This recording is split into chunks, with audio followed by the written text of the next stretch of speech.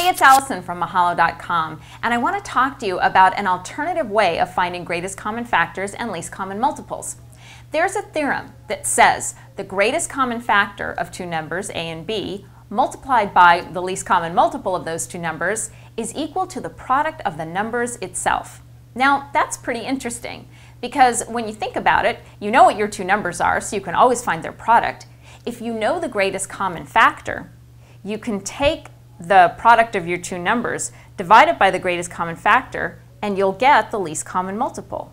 Or, if you know the least common multiple, you can divide the product of the two numbers by that and get the greatest common factor.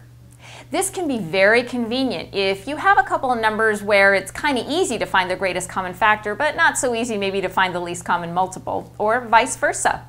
So it's a fun alternative way of doing this. Give it a try. Thanks for learning with me today. If you want more information on any of the topics, click on any of the links below. And if you liked our videos, please subscribe to our channel. It really helps us out.